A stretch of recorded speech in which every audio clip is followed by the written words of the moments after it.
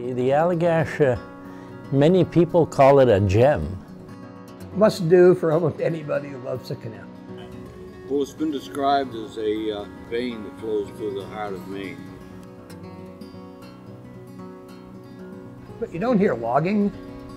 You don't hear any noise at all, except for maybe like a Boy Scout troop that might be a little rowdy down at another campsite, but other than that, it's quiet.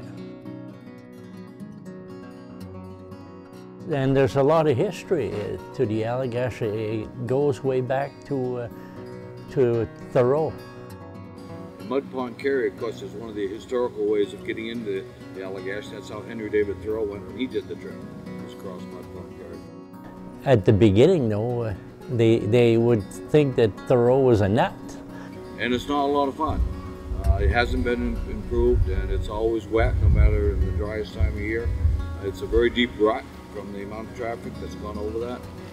But there are a number of people that want to do the historical route so they can get that feel of what it must have been like before the advent of the vehicles we have today and the road network we have today up there.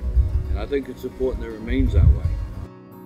Because again, it's that part of that sense of accomplishment. Sometimes when things aren't easy is what you remember the most.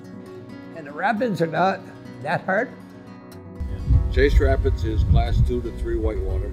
The worst part's the first mile and a half. The rapids is actually 5 miles long. Allagash Rangers will take your gear in a shuttle and for a fee around the rapids. And so you can run it with an empty boat, and that makes it a little bit easier. They might slip over and hurt their pride a little bit, but besides that, it's a good family trip. Take your time, enjoy it.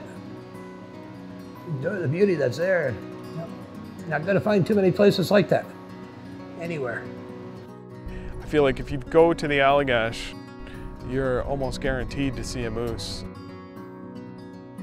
It was unbelievable, and I don't know, I have never experienced a wildlife experience like that since then.